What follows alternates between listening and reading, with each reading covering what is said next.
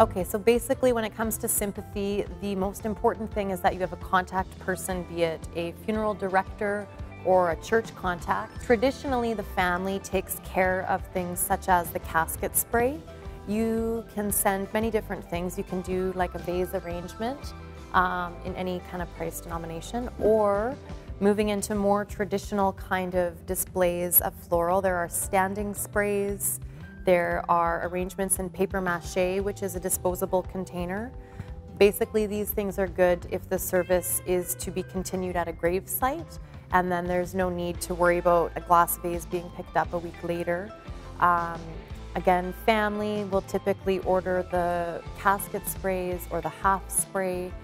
A wreath is a beautiful way of kind of showing your presence, and they come in many different sizes and shapes and palettes. You can have a ribbon on it with your family name or condolence message.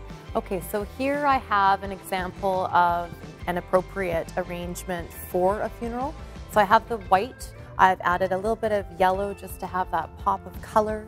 We've got soft, muted, peach, pastel-y kind of tones.